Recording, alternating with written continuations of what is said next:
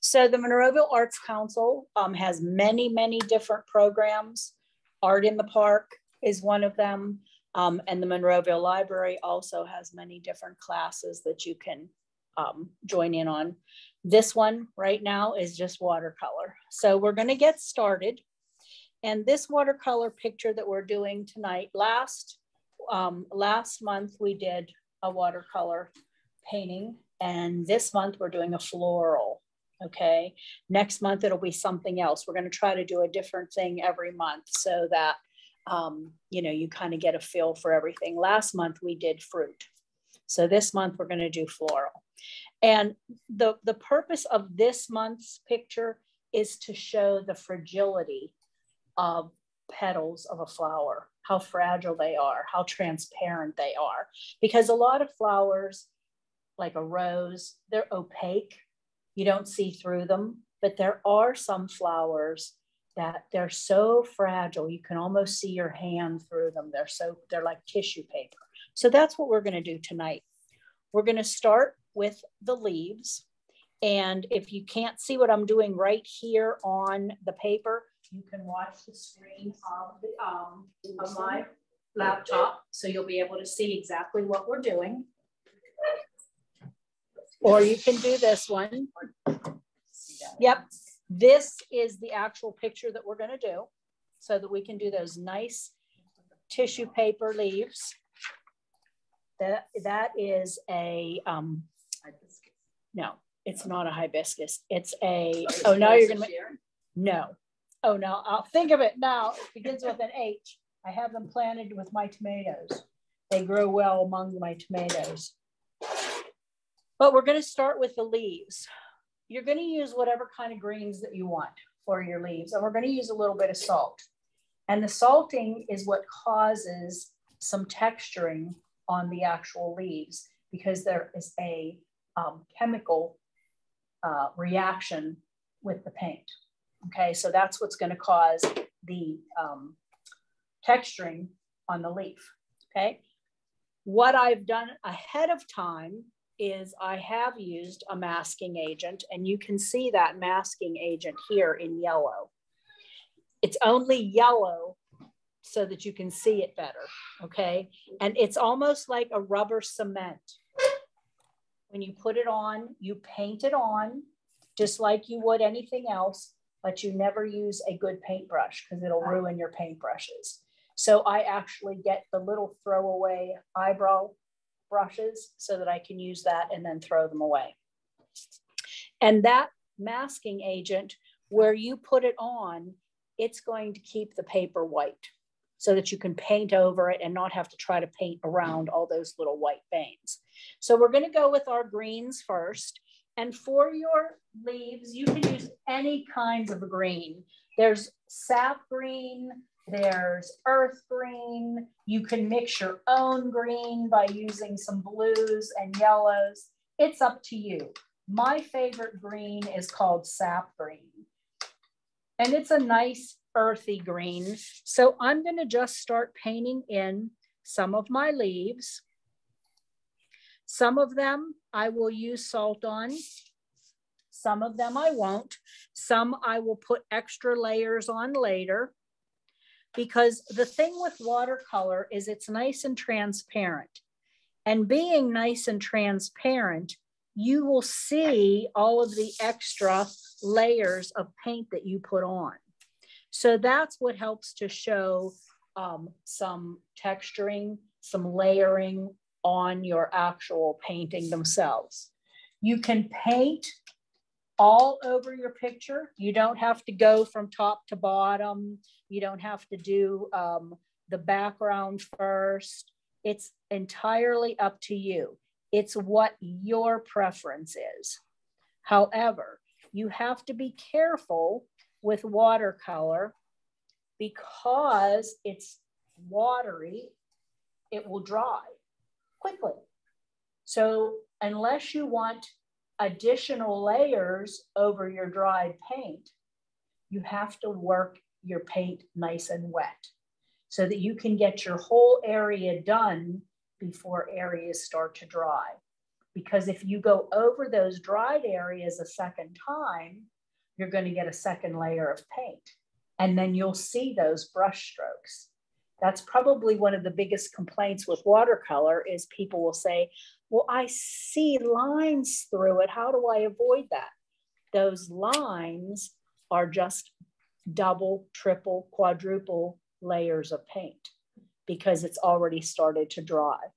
So the key with watercolor is to use water, a lot of it, to keep your surface nice and wet until you want it to dry. It will certainly dry, but you don't want it to dry before you want it to. So I'm going to go ahead and I'm going to just do a couple more leaves, and then I'm going to move on to at least one of our flowers so that we don't run out of time before we get the main event done here. The main event to me is going to be these nice, beautiful flowers.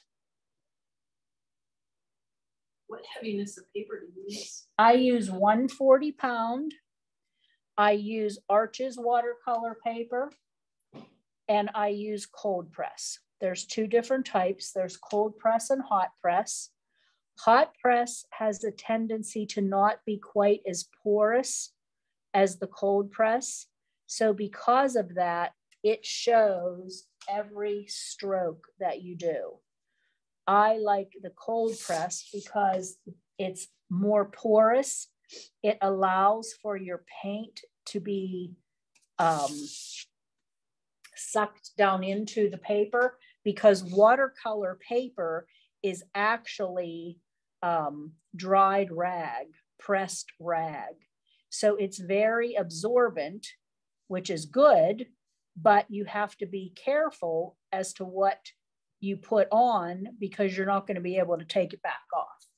So you have to be careful with, you know, the coloring that you use. Are you also able to move it up a little bit, the paper for the screen, maybe? Sure. How about this way? Yeah. There we go. Yeah, there we go.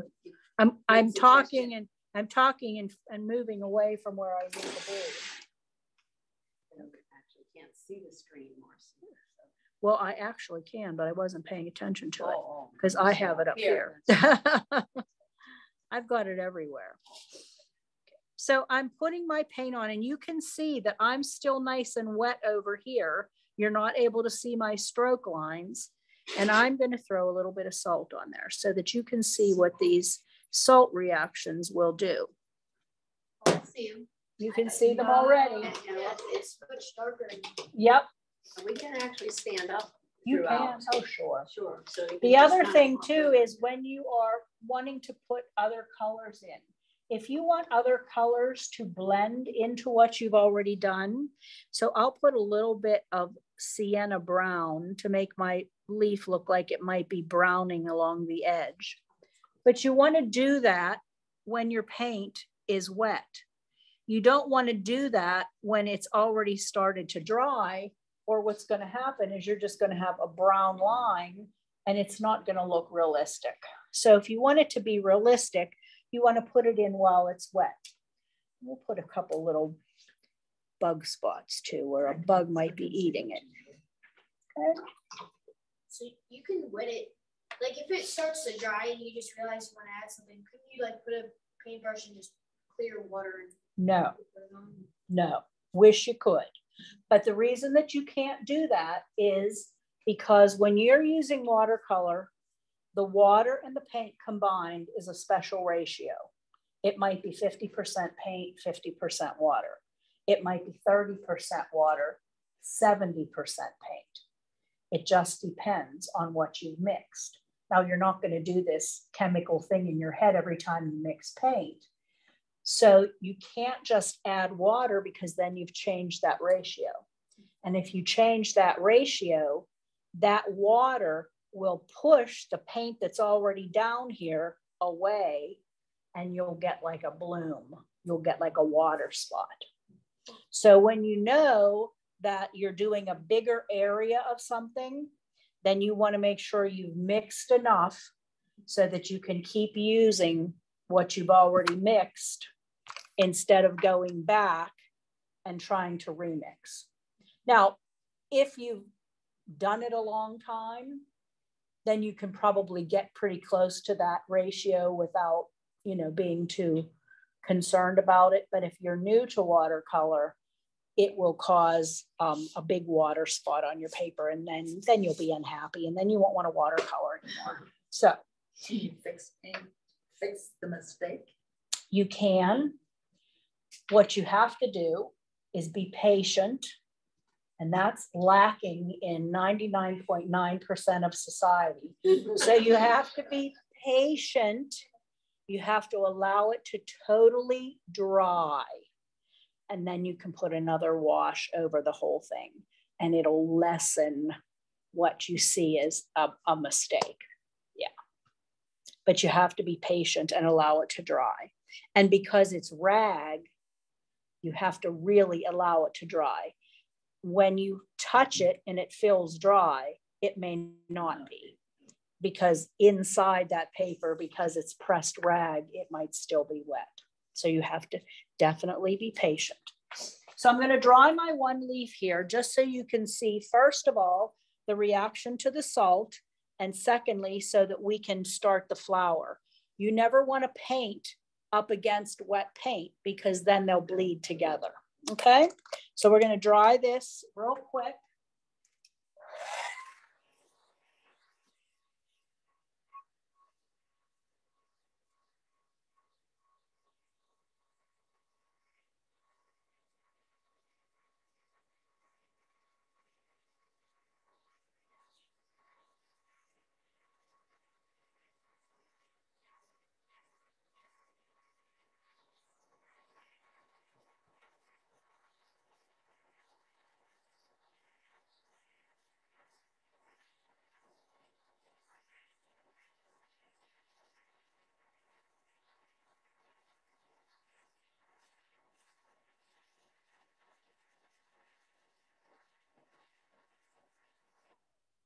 Okay, and you should be able to see now. I'll show you up here first, but then I'm going to show you close up too. You can see what the salt does.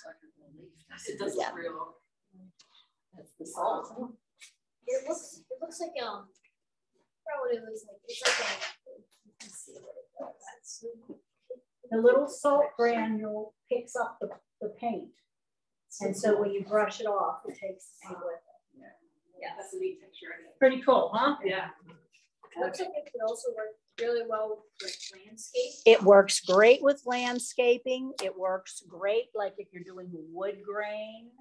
It works great if you're doing grass. It'll even work good if you want texturing in some clothing to make it almost look like a weave. It just depends. You have to decide what you want to use it in. What you would never want to use it in is like skin or something that you want to be really nice and smooth. Okay. Okay, so now we're going to go to our pink flower. Our pink flower is a very muted pink. So that means it's a very washed out pink. So that means we're going to use water first. And anytime you want something to be really washed out and pale, you first have to use clean water. So you want to make sure that you're using clean water, and you want to make sure that the paint that you put on has a lot of water added to it. Okay, so I am going to wet my flower with plain water. And the reason I'm wetting it is because by wetting it with water, I am giving my paint that I'm going to put on a path, because the paint that I'm putting on is wet, and so it's going to follow that wet path, and the wet path is water. So I am giving it a nice wet path here, and then I'm going to mix a nice pink. Now, of course, you could use any color, but I'm using pink. And I'm using a color called alizarin crimson. It's a real pretty light pink. And I'm adding a lot of water to it because I don't want it to be too dark. I'm going to add a little tiny bit of red to that just to change the color slightly.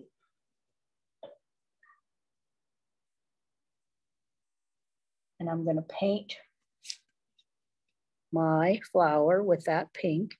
I'm not going to paint every single spot. I'm going to allow some of my petal to just remain white. But I'm going to put that color down. And by allowing some of it to remain white, I'm helping to show the tissue paper thickness of this flower. It's so light in color and so thin that you just don't see the color everywhere. Now, towards the center, I want my center to really stand out. So in order for that to happen, what do I have to do, Glenn? You have to not water it out. Correct. I need to make it really vibrant in color. So I'm putting a lot more pigment in, and I'm going to deepen that pigment with a little bit of purple. That's amazing. You don't even have that much paint on your. No, watercolor paint is so intense that you only need like little drops of it. You don't really need a whole lot of it. Okay, so I'm going to get nice and deep towards the center. And because I'm nice and wet, it's going to follow that path of the water. Isn't it cool? I have painted with different ones before. A little bit of watercolor, some oil, and acrylic. You don't paint often, but I do like to paint on canvas. It's like, Yeah. I do like experimenting before. So I got into it a couple years ago. I don't think you'd have to convince him to do. I don't think you'd have to make him do anything. I think he likes art. He's born with a paintbrush in his hand, I think. Okay, so now I have my nice center, really intense in color there.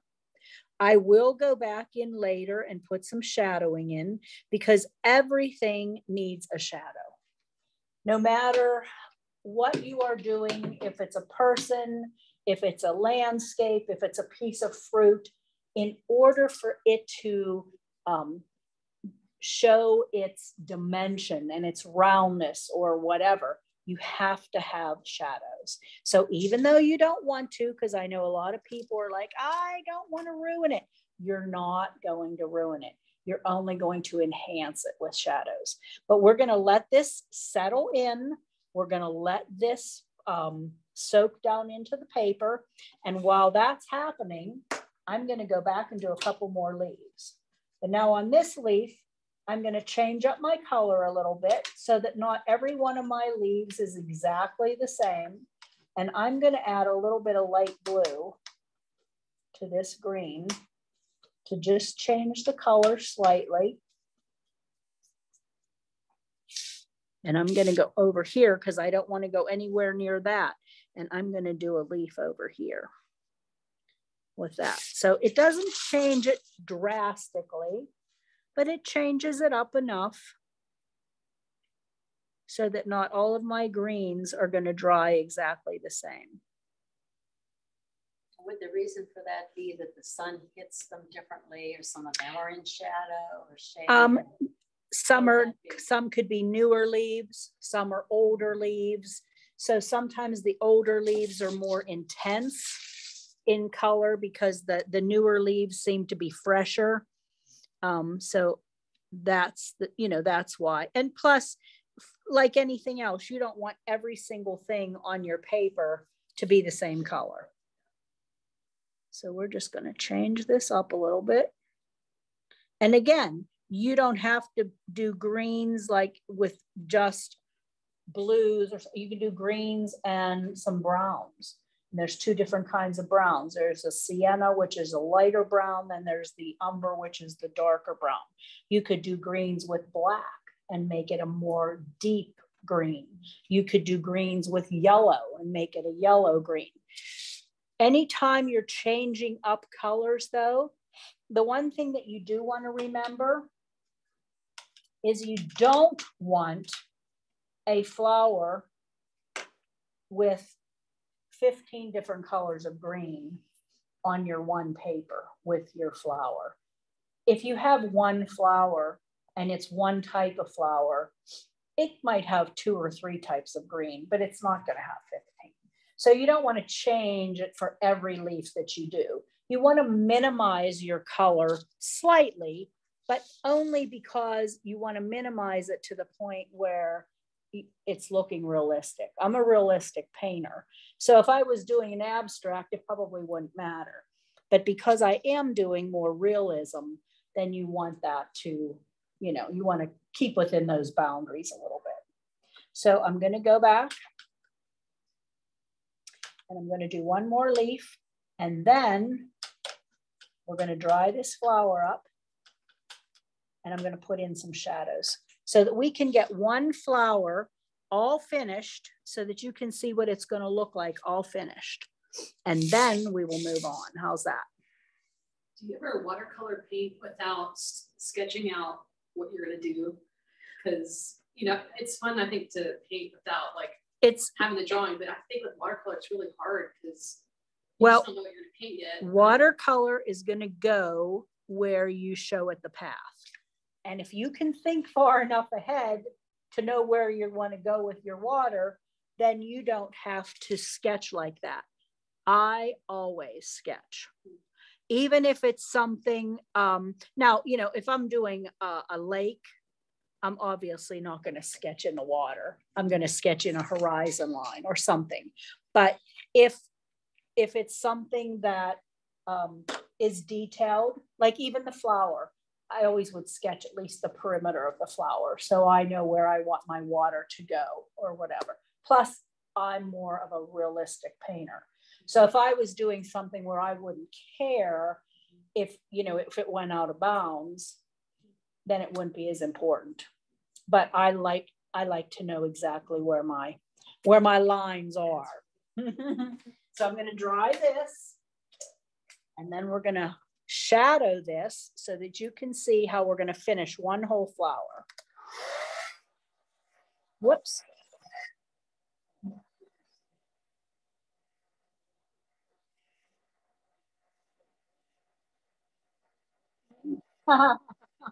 It does. That's the center of the flower.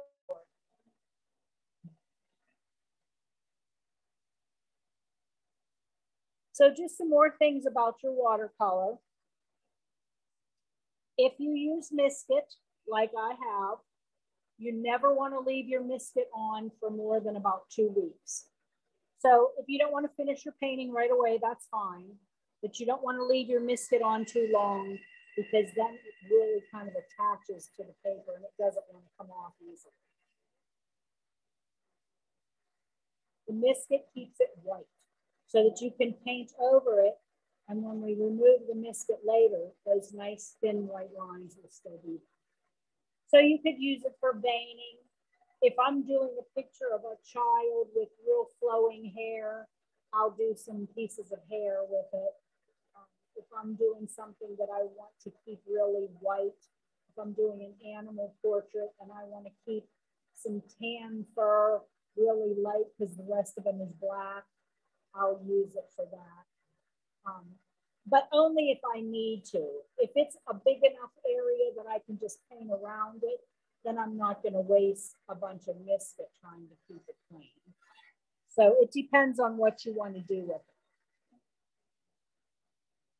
You can take it off just rubbing it with your finger, or you can use a pencil eraser. Yes, you can paint over that. Yep. And most of the time I do, but it's real easy to come off. It will not come off your clothes, so don't get it on your clothes. And it will not come off a paintbrush.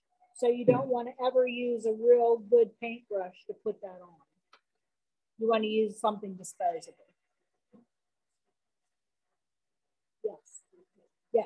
So if I wanted to paint this flower and then I wanted to paint it purple, but I wanted to keep pink stripes, you could put it on over your pink, paint it purple, and then when you take it off, you'll have your pink stripes. You can do multiples. So you can have white stripes, paint it pink, put more on, paint it purple, put more on, paint it blue, put more on. So you could actually have multiple stripes. Yeah. Yeah, it's like the thickness of not quite as thick as rubber cement. It's like a thickened milk. You know, it'll flow easily, but you just have to be careful. That's it. So now my flower is nice and dry to the touch. As long as it's dry to the touch, I can do my shadowing.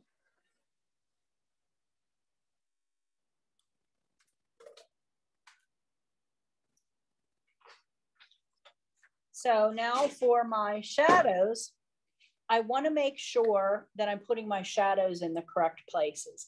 When you're doing a shadow, it's like anything else. You just don't want to put it anywhere. So you have to think about, when we do shadows in school, what do we think about? Because what's going to make the shadow? We think about where the light's coming. Exactly. We think about the light source. So if the light source is coming from the right, the shadowing will be on the left. If the light source is coming from above, then your shadowing is going to be below. It's just common sense. So my light source on this picture is kind of coming from the top rightish. So my shadowing, which is going to be done with some watered down black, that's going to come underneath my little flip over here of my petal. My petal has kind of curled over. So I'm going to put a little bit of a shadow there. And then I'm going to soften that with my wet brush. So I'm just going to soften my edge.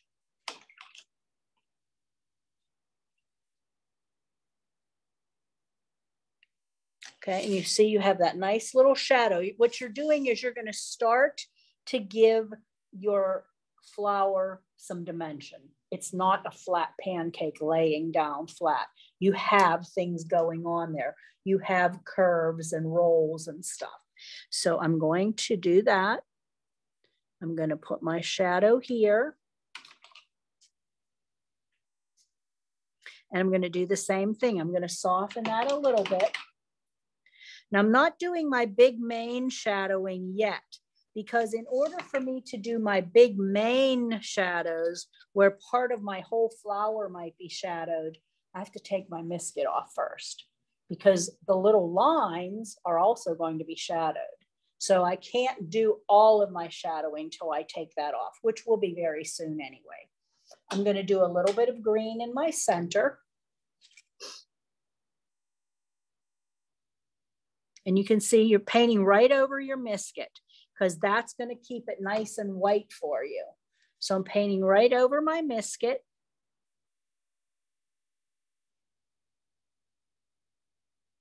And I'm also going to do something where I don't want solid paint. If I don't want solid paint, I'm doing something called dry brushing, where I'm going to lay my brush on its side. I'm going to put a little bit of paint on my brush, but I'm going to dab it off on a paper towel so that it's not sopping wet. And I'm going to just drag it on my paper. And you see how you get that half painted, half not look? That's what dry brushing is. And that's really good for wood grain, flower petals, if you want like a real roughness to it, grass, hair, things like that. It's called dry brushing. And dry brushing, it's not hard, but you have to have just that right amount of paint on, and you have to have the right amount of wet paint. A lot of people try to do it with drier paint, and it's not going to move if the paint's too dry. So you have to have wet paint, but you just have to know how much to have on your brush. Okay. So now we have our center done. In order to do our real shadows now, we have to take off our misket. Because if you don't take the misket off, then after you're all done with your real shadowing, then you'd have to go back in and fine line all of those little white lines to shadow. And we certainly don't want to do that. So you'll see, I can just rub it with my finger. You see it coming off? You see the white lines? That's what it does. It saves those white lines for you. You had a real thin brush. I use real thin. Yeah, I buy little eyebrow brushes. They're disposable. I think you get like 100 for $3 or something on Amazon. And they're wonderful. They're real skinny, and then you can just throw them away. Yep. Now, I'm sure that Glenn will not be using any eyebrow or eyelash brushes, so they would only be good for your painting. But you'll take this off. It's not necessary to take it off on the stamen part yet, because we're not going to do that part yet. But I want to get it all off on my actual flower. And if you don't want to use your finger, you can use an eraser, a pencil eraser, but you just want to be careful that you do it gently. You don't want to be too rough with it.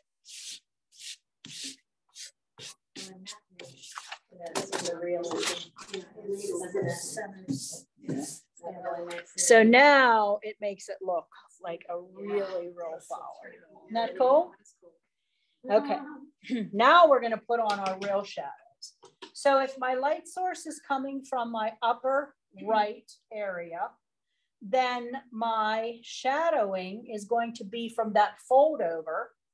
So I want to make sure that I get that whole area shadowed in. Okay, so I'm going to pick a line where I think my shadow would be coming from.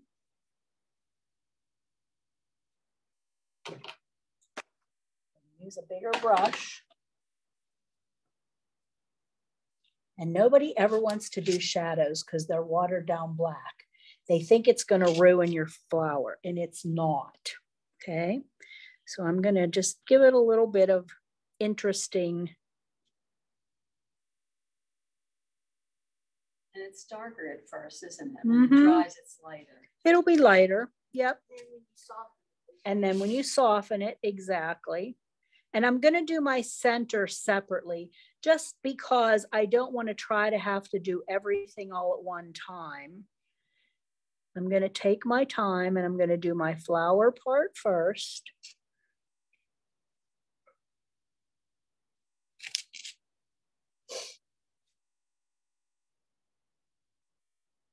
And I'm going to purposely leave some little spots unshadowed, because that's going to cause interest in my petal that, gee, there must be something on that petal above that's causing some sunlight to sneak through, maybe a hole in a petal. And it just makes it look a little bit more interesting. So I'm going to leave a couple things unshadowed, but I'm going to paint in most of the other. But you see these little holes here? I'm going to do that only to show some interest there. That really looks realistic. Doesn't it though? It looks like it's in, like it's kind of under. Looks like it's in the vase in your house, huh? Yeah. It really looks like Your mom's going to have this flower. Okay. So here's my shadow. Now, of course, I'm going to have the side of this petal shadowed a little bit, and I'm going to have a couple little lines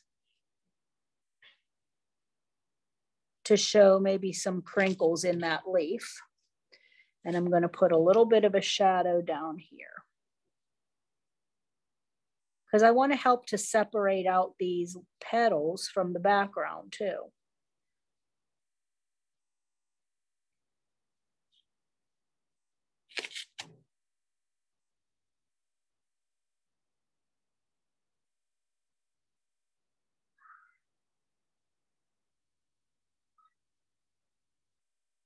looks so fun, yet it's hard to do. Like, I think watercolor is hard, but it does look so cool. It's so fun. It is a lot of fun to do, but I gotta practice. it is a frustrating paint because everybody has the misconception that they cannot control watercolor. You can control watercolor. It will only go where you allow it to with water. So if you don't put water somewhere, it's not going to go anywhere because it only flows where the water is or where your brush pushes it to. So you do have control, but because you have control, it's like anything else. Someone that has a whole lot of control can get out of hand. So power, that's right. Power is not always that great. So what you want to do is, you have control, but you have to use it wisely. Okay, so when you are working on your flower, you have to think ahead of time. Where's my control going to be? Where do I want it to be? Do I really want it to be here or don't I? Do I need it to be over here? Or is that an area that I don't want the shadowing to go? I don't want the pink to go. And you also don't have to do it all right this minute. If you want to do half of your shadows today and half a month from now, as long as you don't create a hard line, you can do it anytime you want. And by not creating a hard line, you're just not overlapping your paint. So you would just take your shadow maybe up to a crease so that if you have that little overlap, it doesn't matter. It's a crease in your flower and it looks natural. If you don't want to take your salt off right away, you don't have to, but you have to take it off before you paint over it with something else. If you don't want to take your biscuit off tonight, you don't have to, but you do have to take it off within about 2 weeks. So you have to plan for how you're going to paint and what you're going to get done and how far you're going to go. And the key too is if you are sketching something, you absolutely have to be happy with your sketch before you start to paint, because the paint is not magical that it changes what you drew. It's not going to change anything. It's going to enhance what you drew. So if you don't like your drawing, you're not going to like your painting. Okay, that's just a very simple fact. Okay, so now we have the shadows in my flower. I'm pretty happy with those. I'm going to dry my center a little bit so that I can put my shadows in my center. And then I'm going to do a couple more of my leaves and at least put some of my really dark background in to really pop this flower out. And then we'll move to that second flower. Okay.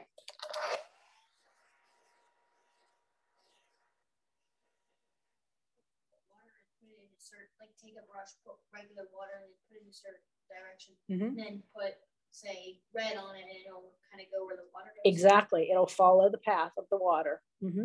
Yep.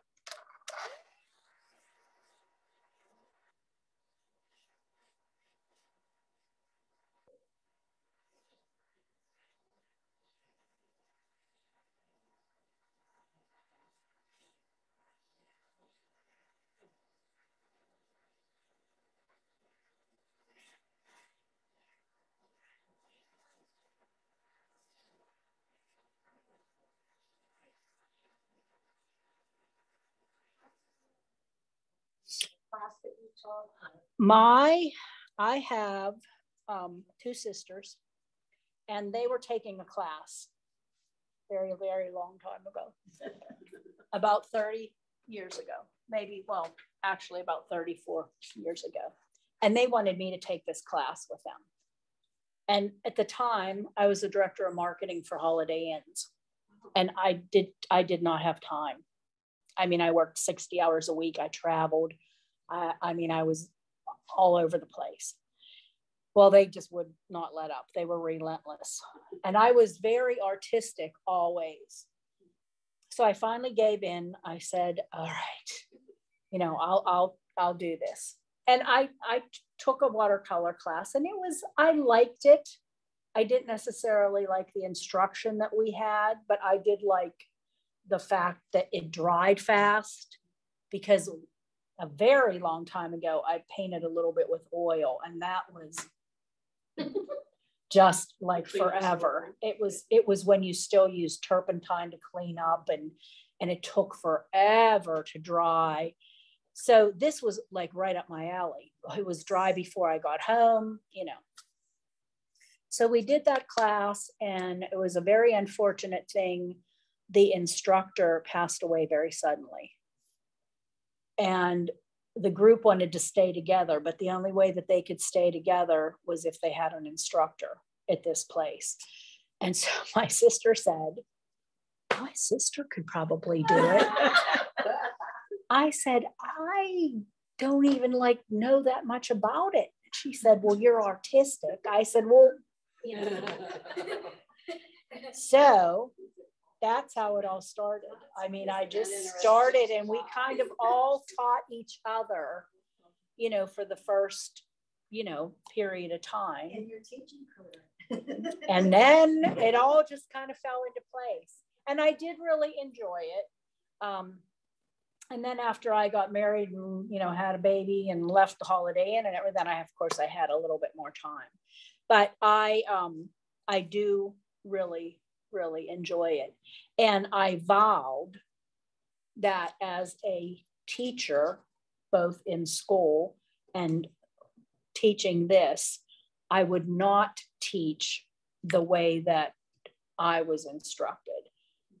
You can't just verbally say, okay, use your number 2 brush and put on red.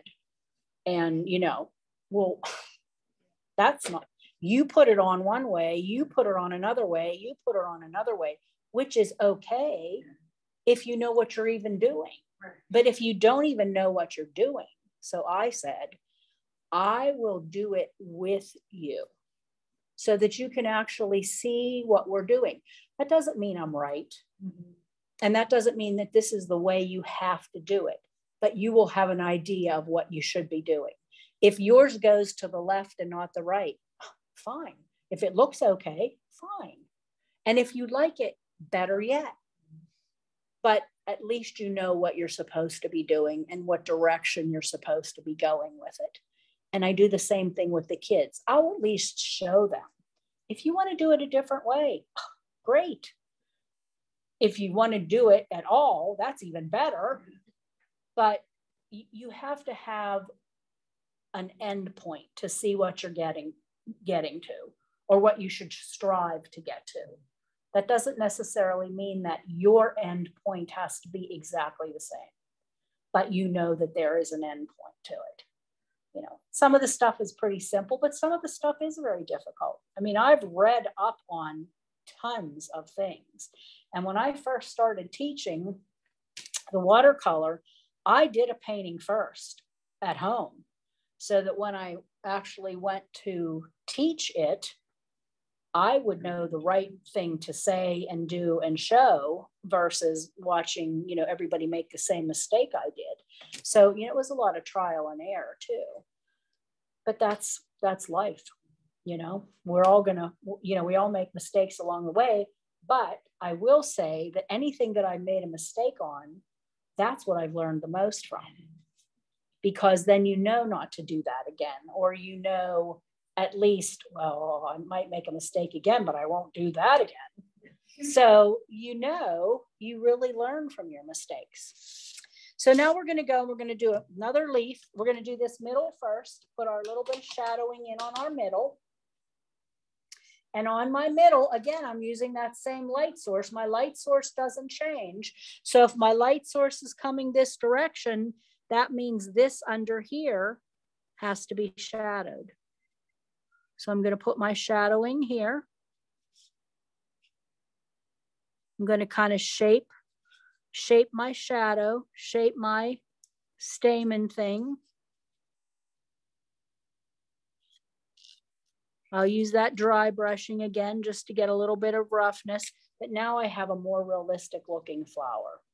Okay, now I'm going to go back and do a couple more leaves and stems. And then I'm going to put in some nice black mixed with some indigo. Indigo is a real deep blue. And I'm going to put that in the deepest parts behind my flower where no light is getting and where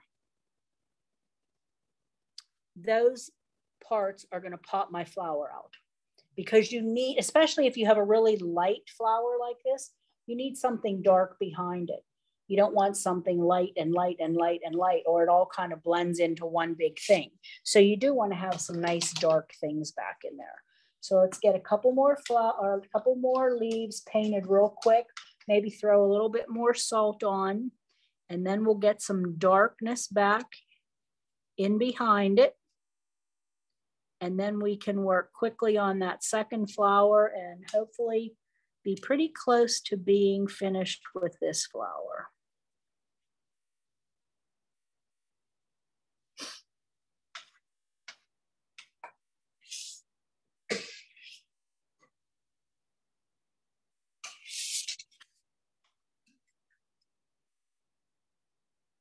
Always use black for the shadow.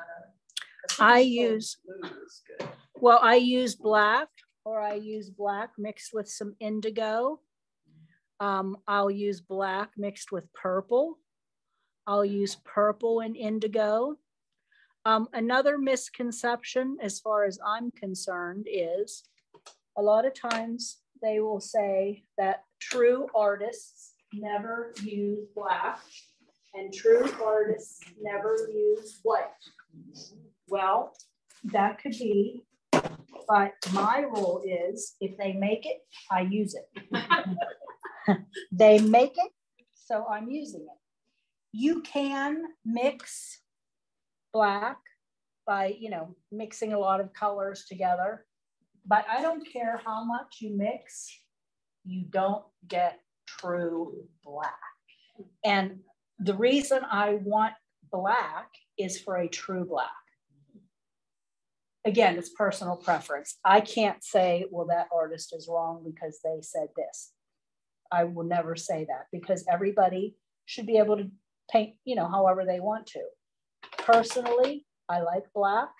And the other thing I like is white. I feel that, as a highlight, I need that white. I don't want to have to paint around that little white line every single time I put paint on. And I don't want to use Misket because then it gives too hard of a defined shadow, where if I want a soft shadow, I'm not going to be able to get that. I will get that with white. So I use white. Again, personal preference. There are a lot of artists out there that will never use white and never use black, and that's fine. That's your personal preference. But my personal preference is I will be using it. I think, especially if I'm painting glass, not on glass, but I'm painting something that that I want to look like glass, to get that nice glassy sparkle, there's nothing better than white, because you can put that on and you add that little touch of white to it, and it makes the most perfect white spot that is a glare on that glass. And I just don't think you can get it any other way. Now, maybe I need to go back to a class and have them show me, but I'm very happy with using my white.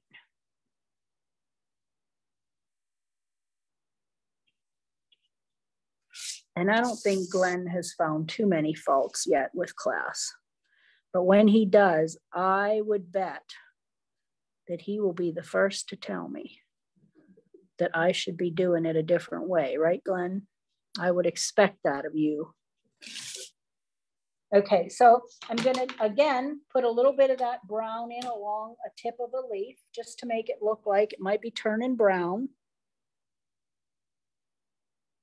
And I'm gonna throw on a little bit of salt. Could you use something like rice too? You could. Sure, you could use anything like that that would be absorbent. You don't even have to use something that's absorbent. Anything that causes pressure onto that paint and moves that paint is going to cause an impression. We did a painting in my other tutorials. I do tutorials weekly for my painting, my watercolor class online.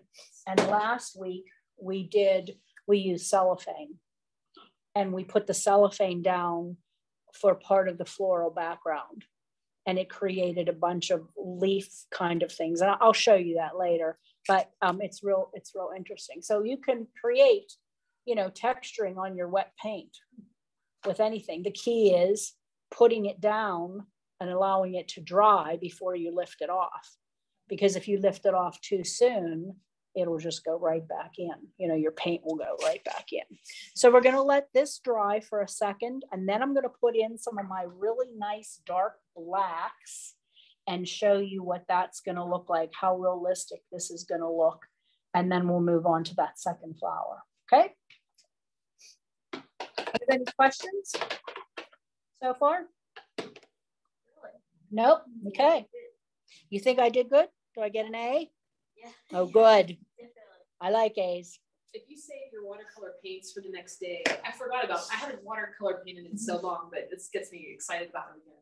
And if you have, like you're saying, you know, you want to do it maybe Monday night, Tuesday night, Wednesday night, do you put like a wet paper towel in with your paints or anything? I never clean my palette. You never clean your palette? No. I didn't know that. Okay. No, because you're wasting the paint. You can always, as soon as water touches your dried paint, it's wet again. You know, so it doesn't matter if it's dried on your palette, you just put a little bit of water to it and you have your color again. So if I mix my sap green and my cerulean blue and I got this beautiful yellow, or I mean blue-green color, well, you know, I want to use it again. So you just put a little water on it and you use it again. I shouldn't say I never clean my palette. I do, if I have black and indigo and that on my palette, and then I'm using yellow tomorrow, sure, I'm going to wipe it off, but I never clean out my bins or, I mean, anything like that. There are a lot of people in my classes that clean their palettes totally white every time. And I yell at them every time too and say, you're wasting paint. You know, it's not that you're wasting so much, but you're going to use this again. You know, that pink will dry, and I just have to put a little bit of water to it and it's viable again. The only thing is, if you don't have a lid for your palette, it might be hard to, you know, carry it around, but I have a lid for my palette, and then my palette slides in the bottom of my bag. So, you know, but I rarely clean my palette. It is important to change your water. You don't want to work with dirty water, because dirty water, even on a clean paper, is going to show up as dirty water. Yeah. So you do want to clean your, you know, keep your water clean. And don't leave your brushes in your water like this, because the glue that holds them in then loosens and your brushes will fall apart. What kind of soap do you use on your watercolor? None. Just plain water. I just read Marci's oils, so That's for acrylic. yeah, Never for water. Yeah, no, just water, plain old water. Okay, so I'm going to dry this again. I'm going to put my blacks in, and then we'll go and we'll move on to that second flower. We're going to get this thing looking perfect. And then it'll be the second painting I did today. I did one this morning too for my other class. I did a sunset this morning. I wish I was there.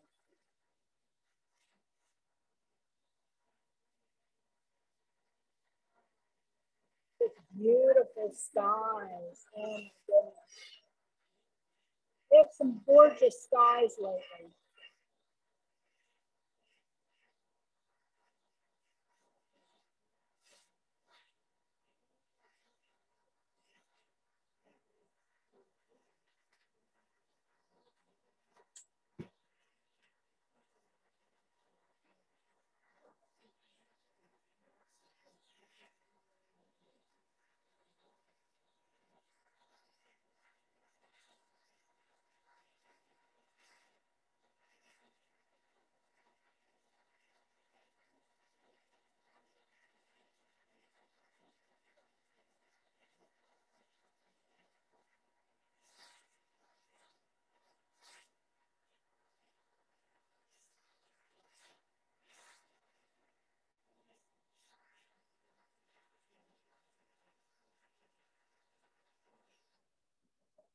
I was in the house and I went outside and took the dog and I looked up and said, wow.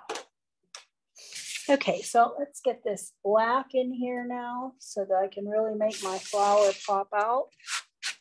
Take that salt off.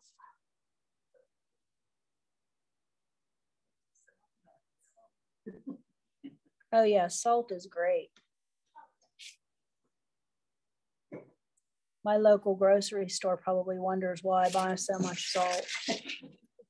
Because it's just table salt. You don't have to buy any kind of special salting, you know. There is such a thing as artist salt. You don't need artist salt.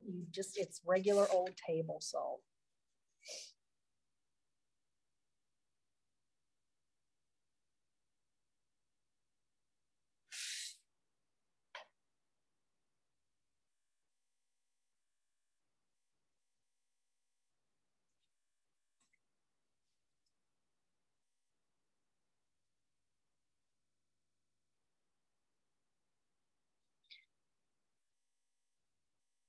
So now you can start to see how this really deep, dark black, once all of those leaves are painted in, that's going to help to pop out your nice light pink flower. Because what's going to be left now is just going to be different kinds of green leaves. Oh yeah, now I can kind of see it. You can see it much better now. Okay, over here, we're going to have one more little bit of black, and then we're going to have another leaf over there. Let's get that one piece painted in.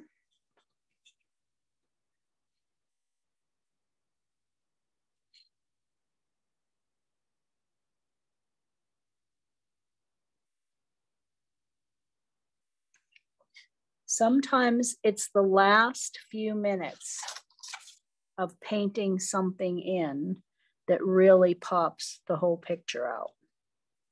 So I always tell people, if they say, oh, I don't like it, you're not going to like it until it is totally done, because it's like anything else. It's like if you're making a dress and you put it on before you sew the side seams and you hem it. Of course, you're not going to like it. It's not done yet. You want to wait until it's all finished, and then you'll see.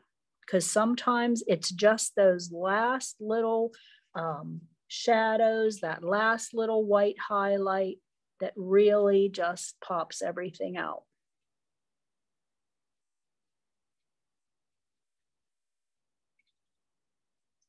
Okay. So now you can see how that flower is really going to come out. We're going to paint this second flower. These will be leaves, and it'll be all done. So I'm going to dry that real quick so I can put a wash on this second flower and get it started, and then you'll see it all pull together.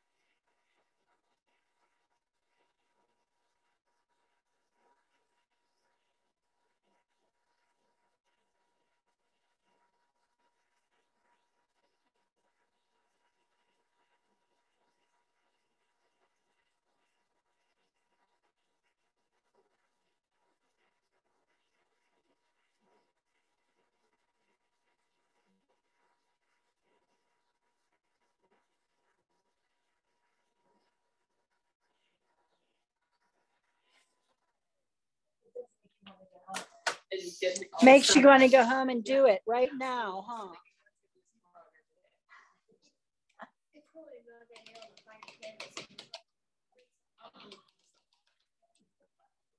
You're going to use paper. So I'm going to wet this second petal or the second flower.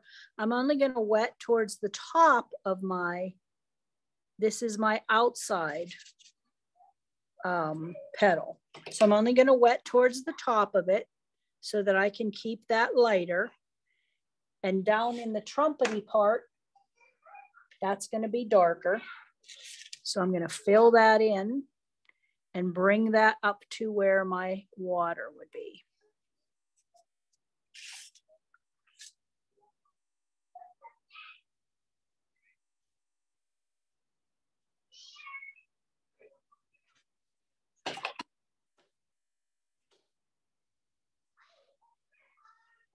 Second flower has no biscuit on it, does it? It does on the inside of it, but this is the outside, so it won't have any there. Okay. And then the inside, I'm going to do the same thing. I have to dry this and I'm going to do the, where it would touch here is going to be darker and it'll be lighter along the edge. Okay. So I'll dry that. So I'm not doing wet against wet. I don't want that.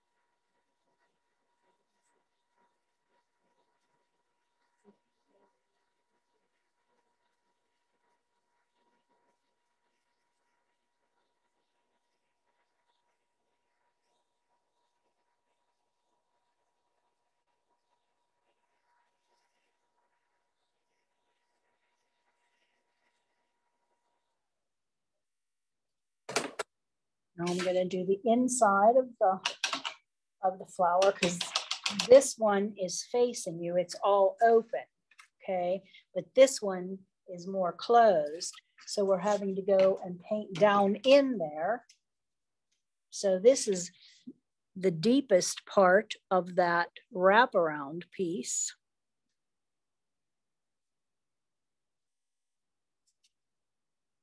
And as it comes closest to the top, then it's going to get watered down because towards the top is much lighter.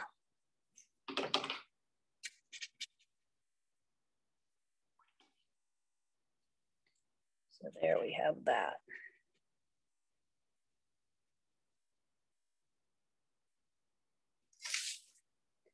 This is what's going down in. This is already down in coming up. So this is the outside petal. This is the inside petal.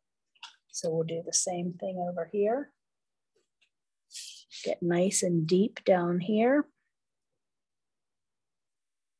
There's multiple layers of petal on this one because it's not fully open yet.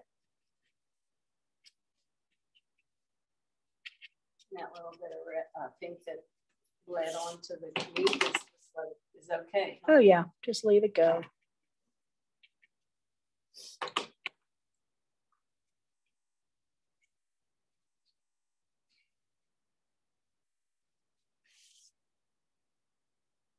We're getting there, Glenn. I didn't expect it to be this cold, but that's why I had a little shivering a little little, bit. little chilly. Myself, I'm talking about myself. I didn't even bring a jacket. Well, I didn't, I get out of the sample.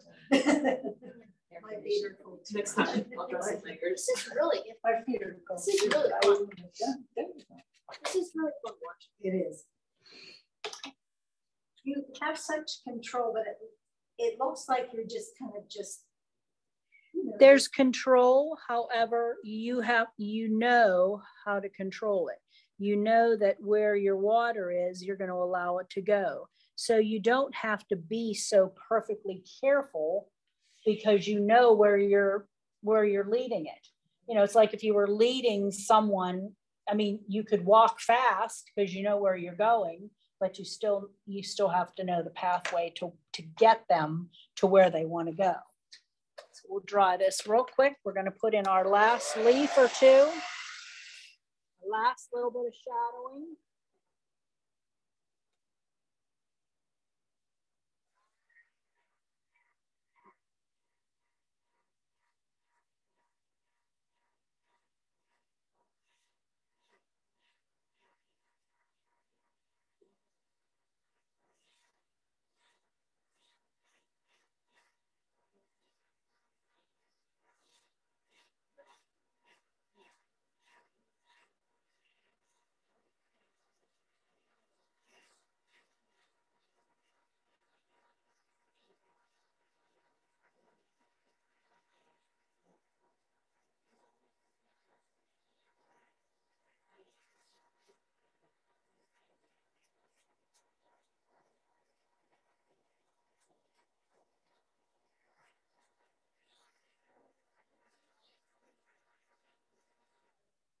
Let's say the person's an engineer or who knows what, and still if they have art in their lives, you know, throughout their whole lives, it's kind of a nice escape. It's like people who like to, you know, go to the gym or do other things and you have art.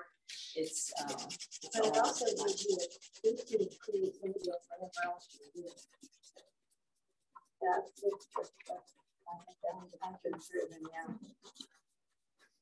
Okay, so I'm going to take my biscuit off of this one now because I have my pink on there. And I don't want to do my shadowing without it being off. Yeah, we didn't even know that was on there. So take that off. Now you can see those nice white veiny things. And now we're going to do the same thing with a shadow on this one. Okay, because we have to have shadows. Again, my light source is coming from the top.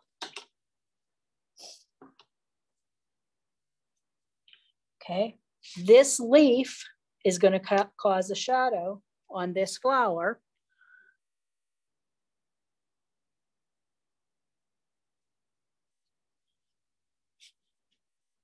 So again, that's one of the things you would have to be thinking about. Where would my shadow be? If I have a leaf overhanging my flower, it's going to cause a shadow. So you have to think about where that leaf would be and where that shadow would be.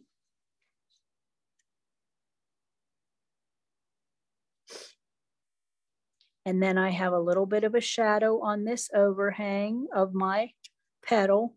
It's curling over. So I'm going to put that shadow in.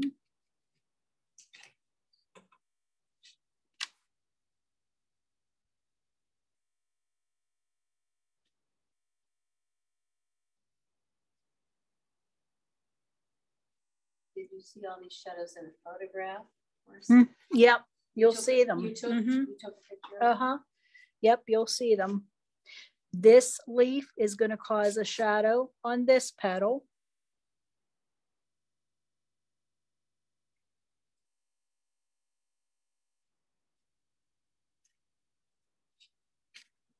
So it's almost the whole petal that gets a shadow from that leaf. Maybe I'll leave a little bit just to make it look interesting. Okay, and then on the inside, now down in my center, there's going to be a shadow down in here. because no light's getting down into like that trumpety part of the flower. So I'm going to put a shadow down in there. And then I'm going to soften that shadow with water and just allow that shadow to come up a little bit. But it's going to get softened with water, so it's just going to disappear. Isn't that cool? Is this a trumpet vine? No, it's it's going to drive me crazy. No, it's. I'm going to call you. What is it? Hollyhock. No, you said hibiscus. Yeah, I said Yeah. That's a pretty. And now that you said that, I have a painting that I did years ago with acrylics. Mhm. It was a hollyhock. Yep. And I just saw that, you know, when you go through all the stuff, I just saw that recently. See? And I'm thinking that it was hibiscus when you said that. Hollyhock. Well, yeah, they look alike. Darn old They have hollyhock. big stalks. Right. Yeah. I remember picking them with bumblebees in them, Oh. catching bumblebees in the flower. That was pretty. Seen any of Long time ago. We don't have any flowers in our backyard. We just backyard. I have, Sometimes you're better off. I have these growing with like in between my tomato plants. Really? Yeah. And I didn't want to pull them out because they're so pretty, but Yeah. yeah, they're right in between my tomatoes. They come up every year? Yeah. Mm-hmm. Mm-hmm.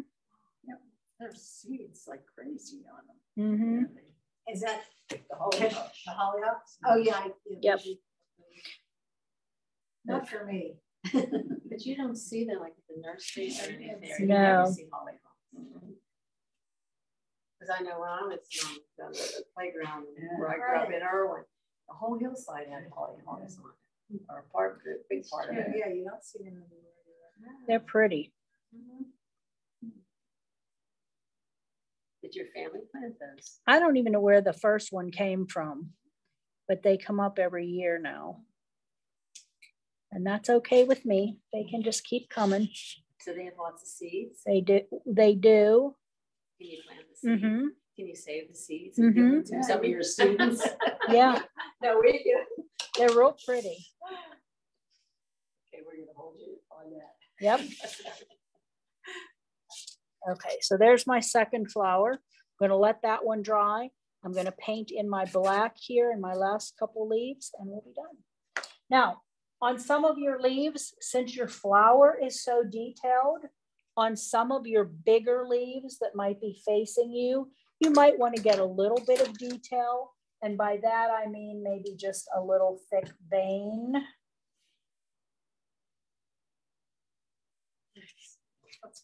And maybe a couple little side veins, but not on every leaf. You don't want to get carried away. You don't have to get that involved, but you can do it on a few. You don't want to take your attention away from your pretty flowers by making your leaves so intricate that then that becomes the interest point. You don't want to do that. You want to have your interest stay on your hollyhocks. Now I'll be saying hollyhocks all night long. Hollyhocks. These old hollyhocks, yeah. Tomorrow I won't be able to remember.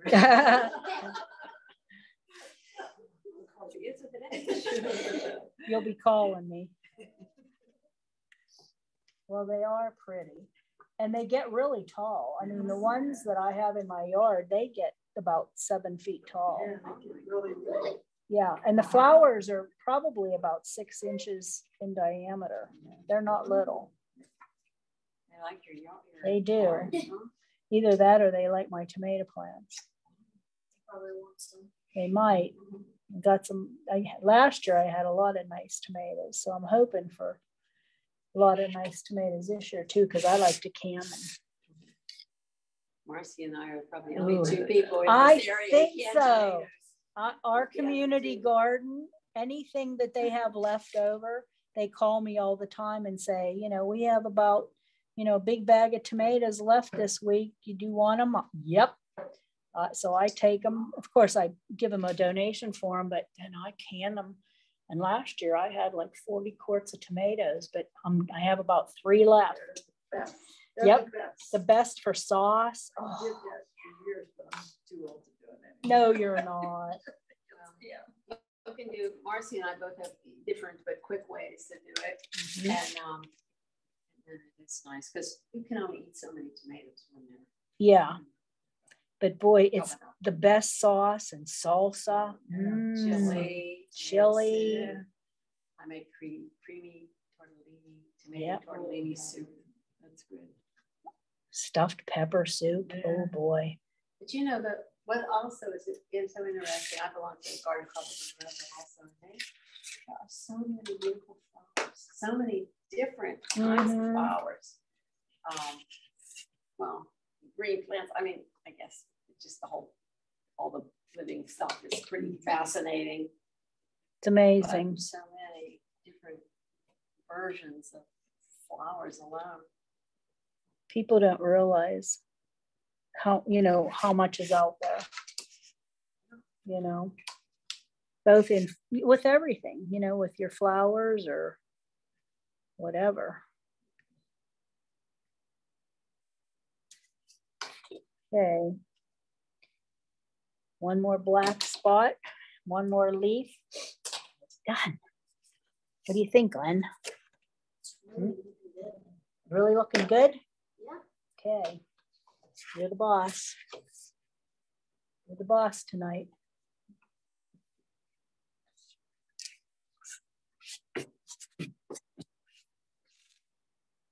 This is going to pop this flower out really good. Slightly off camera. There I am. There I am. Can't be off camera here.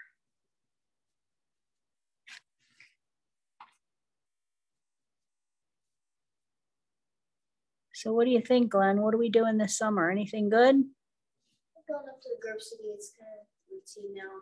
That's good. I stay like 3 months for about 3 or 4 days. Cool. My uncle and aunt are also there, but it's interesting. I'm sure it is. Anytime you're with grandma and grandpa, it's fun. My grandpa doesn't live there anymore. He died, but. Oh, but Graham's still there, right? Yeah, yeah. In the 3rd week of July, we might be, well, at a local camp, so I'm going to be exhausted that evening. So I don't know that we would be able to come in July, but maybe in August. Sure. Well, and the one in July, it'll be on film. Oh, I mean, true. it's videoed, so you can watch it anytime. Okay. Yep, you don't have to be here in person. Because I haven't been out of the state before. Uh-oh. Like recently it's been my first time on a boat, so. Cool. That's great. Oh, He's been like, that's good. Yep. we keep adding to the new adventures. Uh-huh, you have to. Your whole life, you know, it's always a new adventure.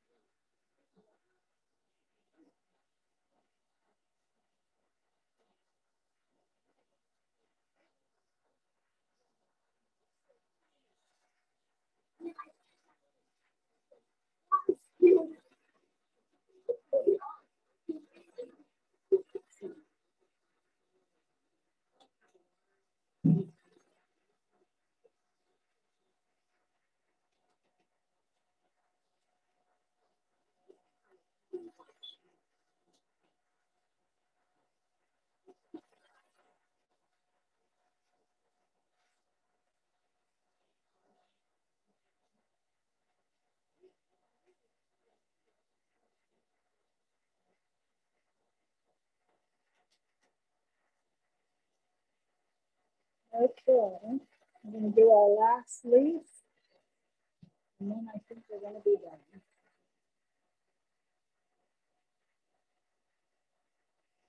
Then we'll go over it and see what we missed, if anything.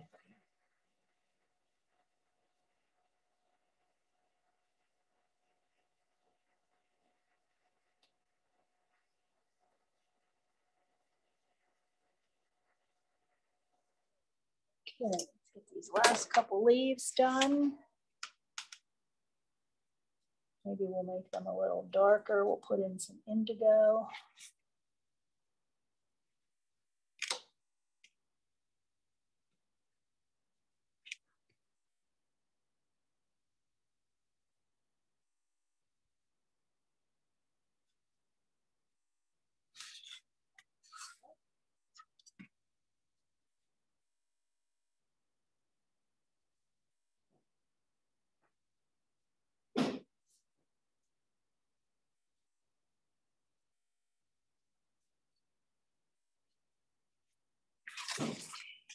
And here.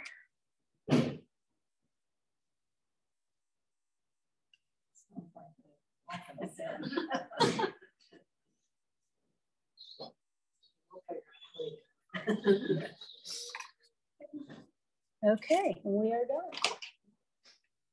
What do you think? Yeah. So cool. Okay. There we go.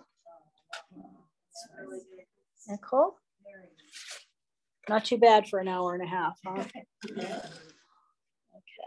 there we go. So again, you can go back to it tomorrow. You can go back to it in 3 weeks, as long as you would have taken your miscut off. Make sure you get your miscut off. Take your salting off. You can go back. Resalting, you probably can't do, because once your salt has had a reaction with the paint, it's probably not going to have that same reaction. So if you would put more salt on, it probably would not. If you would go to a different area that has not been salted but has been painted, and you put on a wash of paint and salt, you will get a reaction. You just won't get a reaction where you've already salted, because the chemical's already down there. So it's not gonna, do it again. But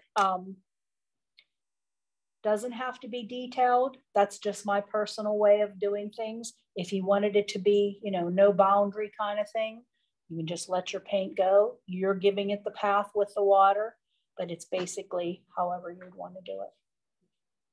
Okay. Really cool. Thank you. So now what are you going to do? The first thing you get up in the morning? Go get those paints. Go get all this. Go get those paints. I will tell you, I'll tell everybody, even the people at home, you don't have to buy the best watercolor paint. I prefer tubed paint because to me, it lasts a lot longer. The cake paint, it seems like you have to put water on it forever before you even get enough to do anything with it.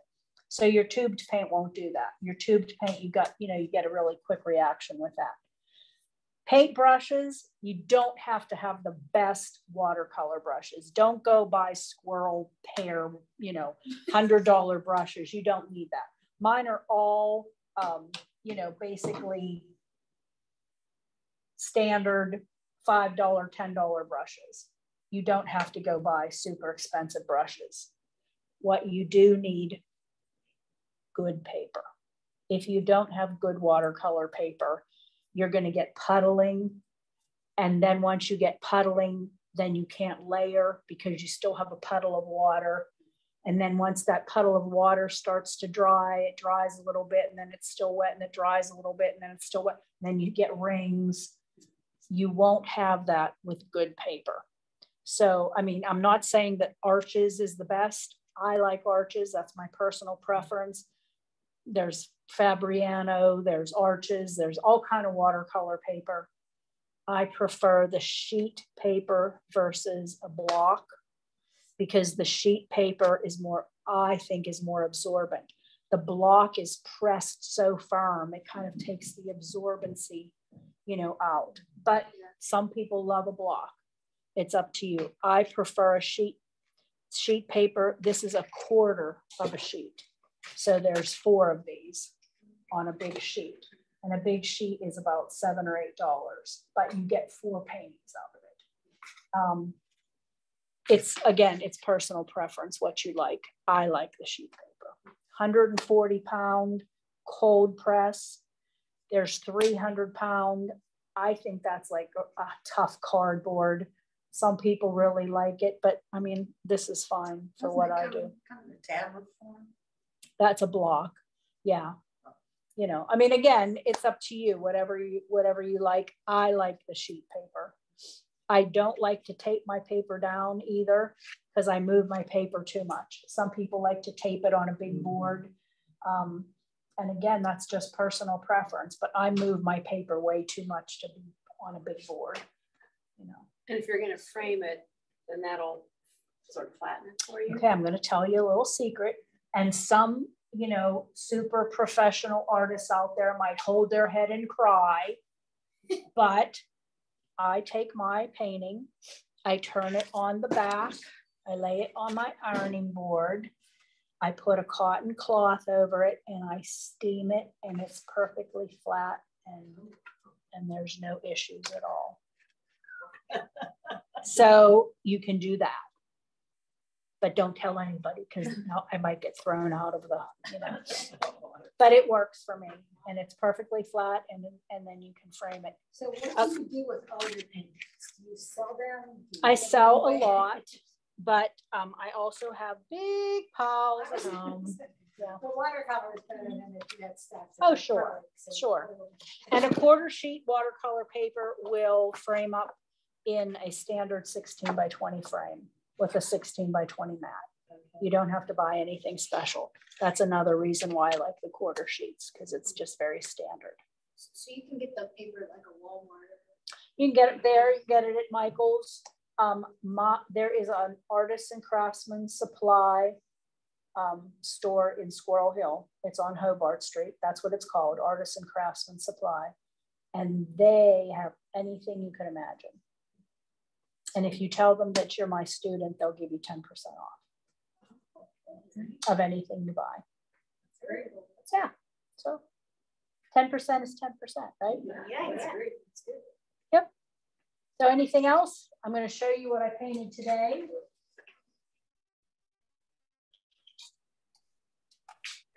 Let's see.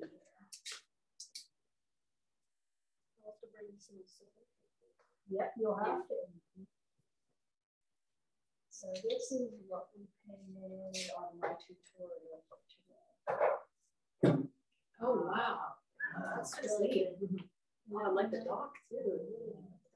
That's great. Yep. So Wow. easy. That is very neat. So anyway, there are a couple videos on the Monroeville site, the ones that we did before. You can always go back to those. There's fruit, there's water, there's glass, there's a bunch of them. And then we'll have one next month. It will be videoed also. And there are all kinds of things with Monroeville Library and the Monroeville Arts Council, not just watercolor. So you can do all kinds of things. There's art in the park. You would love art in the park.